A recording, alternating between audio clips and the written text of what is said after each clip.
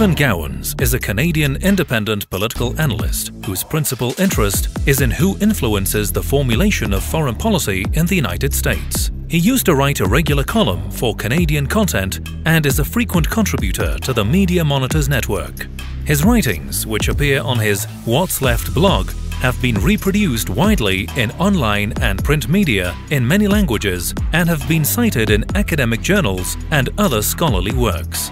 Gowans has consistently been an invaluable chronicler of contemporary events and history. He also has made curiously reactionary arguments on topics like immigration.